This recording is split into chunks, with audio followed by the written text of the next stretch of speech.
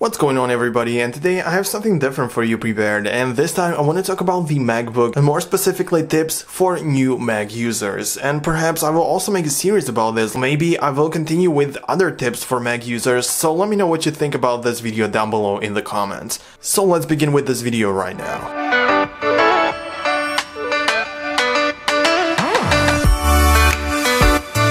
So the very first tip that I would like to talk about has to do something with the gestures, and I would say get used to the gestures because they will save you so much time and effort, and it's really beneficial to use them in everyday life. And it is honestly a lot better than using the long methods in order to activate some actions and stuff, so I think that you should definitely get to know all of the gestures that can be performed on the MacBook. These gestures are actually very easy to learn and also save you a lot of time, so it really makes sense to use them. It's not really connected to the table computers like the Mac Mini or Mac Pro or whatever else you are using, like the iMac I mean, but most of these gestures are only present on the touchpad or trackpad of the MacBook. The very first gesture that I would like to talk about is the 3-finger swipe up, and it's very easy, and all it does is it reveals all of the things that are open on the desktop. So in case you have too many windows open on the home screen, you can simply just swipe up using 3 fingers, and now you can see that you can click on whatever icon or whatever window you have open in the background.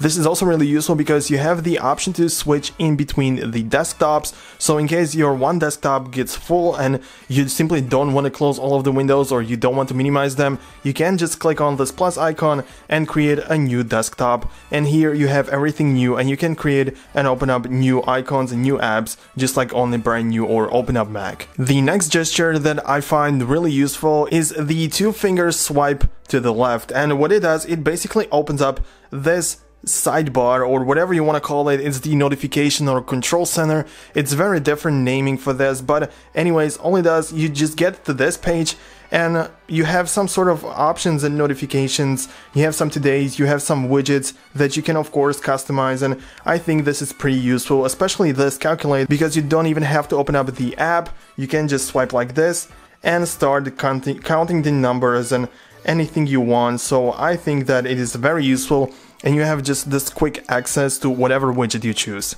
Another gesture is the pinch gesture, which basically opens up the Finder.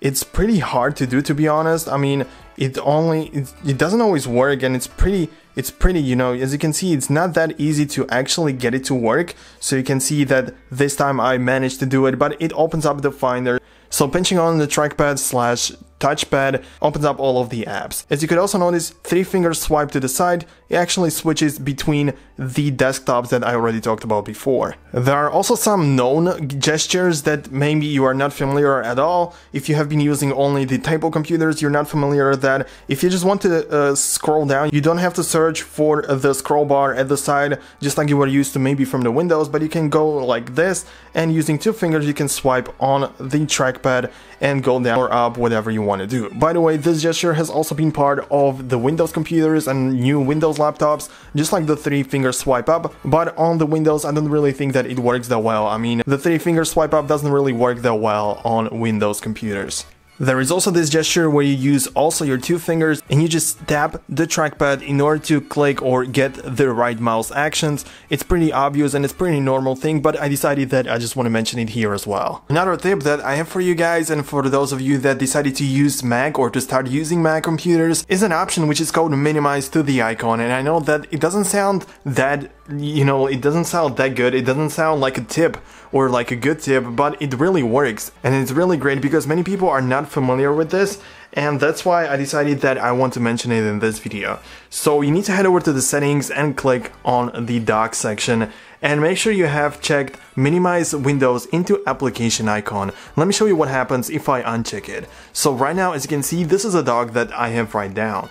So right now, if I minimize, for example, the desktop in the Finder, or I minimize anything else, as you can see, it comes back to this. As you can see, it's a desktop, and if I keep minimizing another icons, you can see that we have another one right there, which doesn't really make a lot of sense because, you know, if I download or if I minimize the calendar, you know, as you can see, the dog has got even bigger. So it doesn't really make sense, and that's why it's a lot better when you just click on the calendar and it opens up from right there. It could open up from the icon, and this is the point of this feature, and that's why I think that you should start using this especially if you are new to the Macs. By the way, if you are new here and this is your first time on this channel, then think about subscribing, because I try to post similar content like this. I try to upload videos that are similar to this one, and also where I talk about iPhones, iPads and Apple Watches. So if you are interested in this, just hit that subscribe button and we will see each other in the next video as well. Another and the last tip that I have for you guys is to keep your Mac up to date. And I know this isn't really a tip, or this isn't really something that you can go ahead and do right now, but it is something that you have to do over time. Because if you are used to, from the Windows computers, if you click on the shutdown button, you're gonna encounter that you have about 100 updates that are waiting to be installed, and it doesn't really make sense. You have no idea what has been changed, you have no idea what actually has been improved after the update has been installed, so you have no idea about this. And this is not how Apple ecosystem and Apple devices actually work. If you go to this about this Mac, you can see that my Mac is running on macOS Mojave, and you can also notice that my version is 10.14 and the versions are constantly getting updated. You can see online what exactly has been changed, you can see what new features have been added, what are the security issues that have been resolved with this, and there are plenty of options how you can use the updates that are really consistent and really make sense on Apple devices. And that's why I really like Apple ecosystem and the devices from Apple. This will be everything what I wanted to say in this video. Let me know what you guys think about this down below in the comments. If you enjoyed it, just hit that thumbs up, and if you don't want to miss future content about MacBooks, iPads, Apple Watches and of course iPhones, smash the subscribe button as well. By the way, if you also know some other gestures on the trackpad of the MacBook, please let me know down below in the comments as well, and perhaps let me know something that I didn't know about. So yeah, have a nice day and see you in the next video.